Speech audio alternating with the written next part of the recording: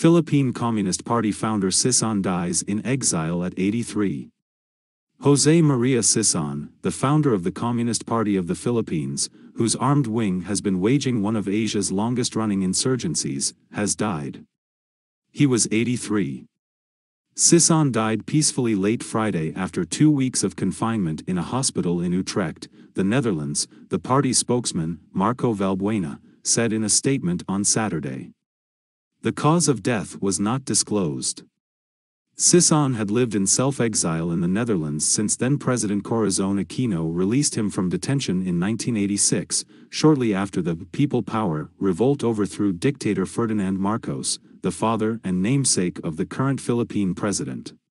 Sison died 10 days before the party he founded in 1968 was marking its 54th anniversary on December 26.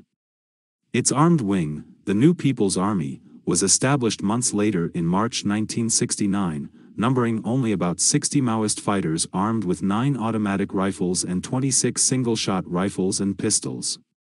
But the movement gradually grew and expanded across the impoverished nation.